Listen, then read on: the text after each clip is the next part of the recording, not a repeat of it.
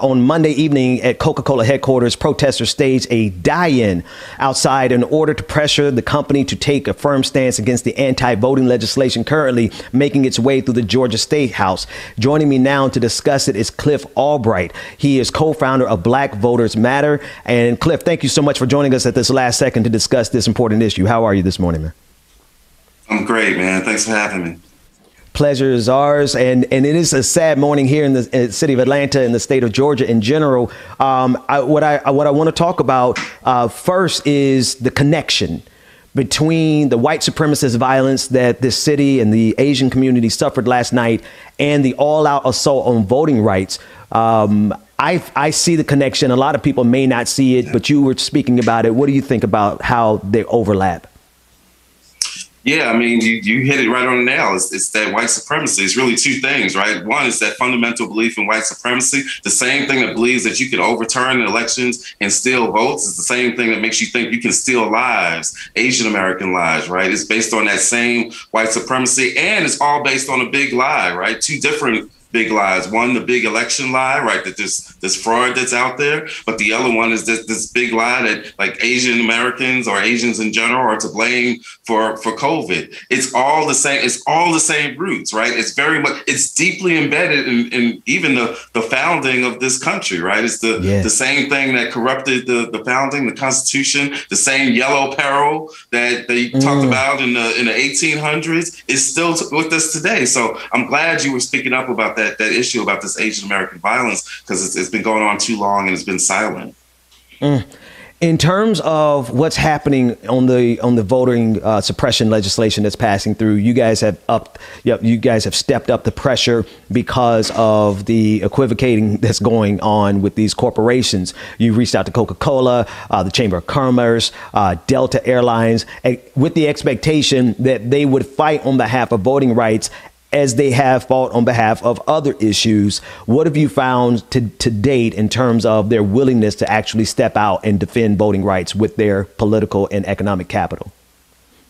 No, it's been an epic fail on their part. You know, not only have they not stepped up to defend the voting rights, they've not done anything to really go back on the donations that they've made, that they've previously made to the very Republican legislators that are pushing these bills. In the case of Coke, over $30,000, not to the party in general, to the very sponsors of these voter suppression bills. And so they're not just on the sideline, they're actually complicit, and they've not really responded well to the actions that we've taken. The die-in on Monday was actually the third day of direct action. We had 2 days of protests and demonstrations at World of Coca-Cola over the weekend, and then we had to die-in on Monday. And so we just got to continue to ramp up the pressure. Coca-Cola at first came out with a statement. Some of you may have seen it all on Twitter, right? That seemed like they were taking a more aggressive stance, but like literally within an hour, they backtracked from their own statements. They backtracked from an article that was in the Washington Post because Home Depot came out and said, oh, wait a minute. Oh, hold up. We're with the chamber. And in the chamber statement, they don't take a strong stance. In fact, the chamber statement actually reinforces the big lie because they say we want an approach and legislation that deals with access as well as election security, right? As soon as you hear election security or as soon as you hear election integrity, guess what? That's voter suppression, because it assumes and accepts the framing of the big lie. It assumes that there's a problem with the security and a problem with the integrity. And so you can't play both sides on this. Salesforce actually came out with a better statement than any of the other companies. And so we're looking for companies like Salesforce to then take those statements and now show us some actions. But in the case of Coca-Cola, Home Depot, Delta, they've not yet even stepped up in terms of their words. And if they can't step up in terms of words, then they're a long way of getting where we need them to be in terms of action. And so they are still not only complicit, but they're at this point almost co-conspirators, because their dollars, their donation dollars have gone directly to these politicians that are forwarding and sponsoring this legislation. And yet they feel, I guess they're feeling pretty cavalier, as if the black community, who are disproportionately the targets of this legislation, as if we don't have enough juice to actually put pressure on them. They're feeling kind of froggy here, aren't they? Yeah, clearly they feel like either one or two things. They feel like we're going to get tired of dealing with them. We just going to burn out. Newsflash, that ain't happening. Or they just feel like we don't have the power. Breaking news, that ain't happening either, right? We've demonstrated that we've got the power that when we work together that we can win. We're just at the beginning stages. You know, I've been saying we're at phase 3 right now in terms of the direct action. We're about to take it to the Chamber of Commerce because they're leading this pack in terms of holding them together and not having them take any aggressive actions. So guess what? We're going to target the chamber, and when we target the chamber, we're not just going to do it at the statewide chamber offices. We got folks all across the state, all across Southwest Georgia, Middle Georgia, and guess what? They got local chambers in their community. So the next phase of our action is that no chamber in any of these counties where we got a strong Black presence and where we got partner organizations, for none of them is it going to be business as usual. It will not be business as usual. I want to shout out our partners at New Georgia Project. They got some great billboards that have gone up calling out these companies. So if you're in the Metro Atlanta area, you know, go on and look for them. We're going to be expanding those billboards and taking those to the rest of the state. It will not be business as usual in this state until these companies step up. No chamber left behind. Let's do me a favor and give the audience, just in case they may have forgotten the severity of this legislation, can you give them a quick rundown of what's at stake? And then following up with that, what our next moves are collectively to push back against it? Yeah, this legislation, it literally attacks every form of voting. It attacks vote by mail, absentee. It attacks early voting in terms of reducing the number of days, specifically attacking Sunday voting, which we know is a day where we do Black communities across the state do souls to the polls. And it attacks same day voting, right? At every level, there's an attack on the voting process. One of the things that they're talking about, possibly there was some discussion that they might take out because they feel like it's a lightning rod, is this issue of attacking the no excuse vote by mail. And there was some discussion that, well, if we take that out, we might be able to slide it through. Even if they were to do that, there's literally a dozen of other provisions in this bill that are equally horrible. In fact, there's one provision that if I could just mention, because a lot of people are talking about it, and it's the provision that says that if there's an election and if there appears to be some irregularities and the local board of election certifies, right, that the state can then take over the local board of election.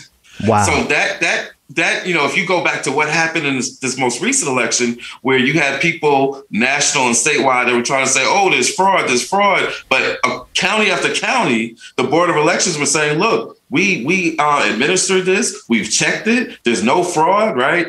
If this bill had been in place for this most recent election, the state would have been able to come in, overturn those results, get rid of those local election boards, change those results. So literally, even if everything else, if every other provision in these bills got squashed, that one provision would basically allow the state at any time to overturn any election. That might be the most dangerous provision in this bill.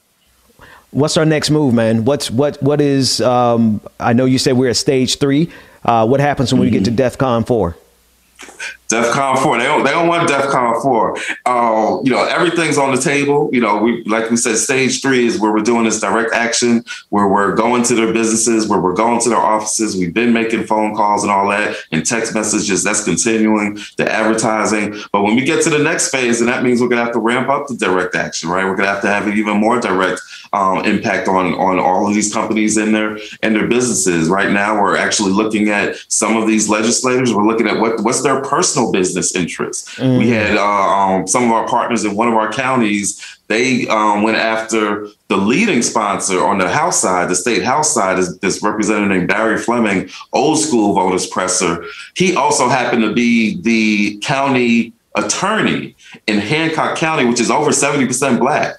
And so some of our partners there, the local organizers, they got together, they went to the county commission, they said, look, we can't have him as our county attorney if he's going to be the main sponsor of these voter suppression bills. And guess what? He done lost his job, right? So we're taking a close look at all of these representatives, any one of them that have any kind of business interests, any kind of county contracts, any kind of other relationships, especially relationships with some of these corporate 500 companies, we're coming after them. And so we're ramping it up day by day, week by week. We're not going to stop until we squash these bills. And we believe that there's movement going on right now. Got a lot of people nervous in the Georgia corporate community. So we're just going to keep ramping it up. The other thing, though, the other piece is this. There's also the federal piece to this, right? Because at the end of the day, if HR 1 and HR 4 had already been passed, we wouldn't even be having this discussion right now. because everything that Georgia's trying to do would have been already illegal with H.R. 1. We've got to end the filibuster now. Absolutely. Not next month, not next year, not next week. We've got to end the filibuster now and get movement on these voting rights legislation that's pending in Congress right now. Cliff Albright, co-founder of Black Voters Matter. Thank you so much for joining us at the last second. I really appreciate it, man. Thank you. Always a pleasure.